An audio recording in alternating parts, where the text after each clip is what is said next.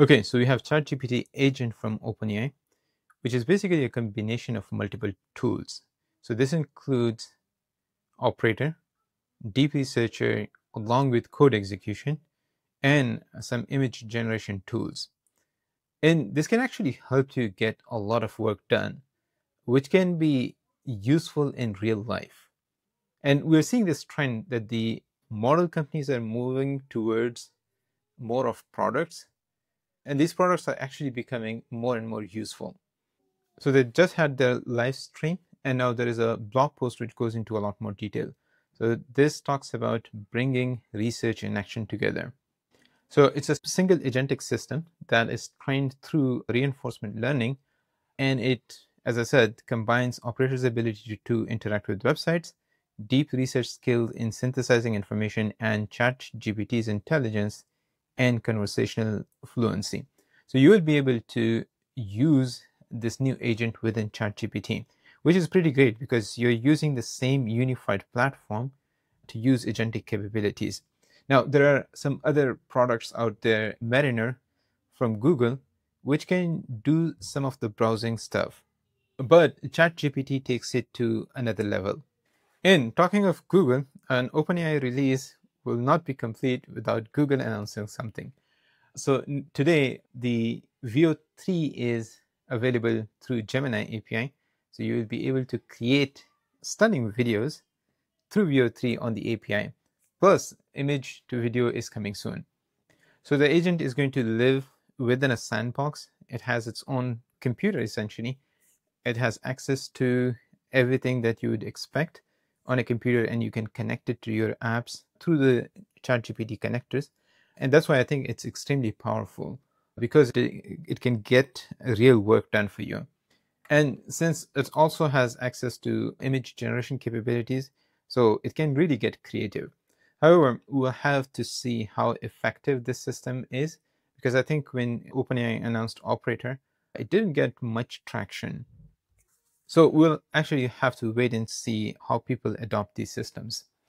But on benchmarks, it does seem to be pretty impressive. So recently, Humanity's Last Exam is getting a lot of traction, and it seems like every company wants to highlight this front and center. So here, OpenAI, in OpenAI's fashion, is comparing this new agent system with its own models. They are not including any other model providers, which is, I think, disingenuous.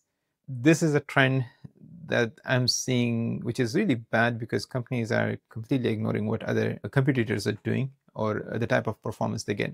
But anyways, so if you use deep research, that was state of the art with 26.6%, but now agent with all the tools available can go up to 42% almost. If you recall, Grok 4 can go up to almost 52%. So still, that is probably the state of the art, but OpenAI is making huge progress here as well. Then again, they talk about frontier maths. It's yet another benchmark. Here, again, they have substantially improved on their 4.0 mini. I haven't actually seen other scores around this benchmark, but it would be helpful if they put other models or providers to things to put things in perspective. Now, there are some other benchmarks on which the performance is not that substantially improved. For example, on the DS bench, which is designed to evaluate agents on realistic data science tasks spanning data analysis and modeling, right? You can see that ChatGPT agent is probably about 2% better than O3. On the data modeling task, however, it's about 7 to 8%. Now, there are still tasks on which humans are much better than some of these agentic systems. So, for example, a spreadsheet bench that evaluates a model and their ability to edit spreadsheets derived from real-world scenarios. So if you look here, ChatGPT agent is state-of-the-art with almost 46%, but humans are still at 72%, right? So there is still some hope for us. Talking about some hope for humans, there was a competitive programming competition on which this one person did better than OpenAI. So again, there is some hope, but we'll see how long that lasts. Now let's have a quick look at some of the other benchmarks. So this is investment banking modeling tasks. Again, it's state of the art.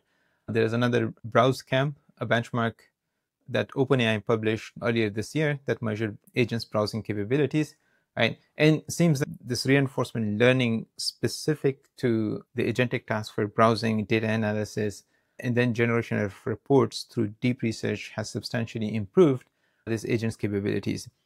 But I think it also brings some very interesting questions regarding what type of access you want to give to something like ChatGPT agent, right? Because it can take operations or actions on the web. That means it can access accounts. So do you feel comfortable giving your, let's say, private keys or passwords to an agent that is running in a remote sandbox environment, right?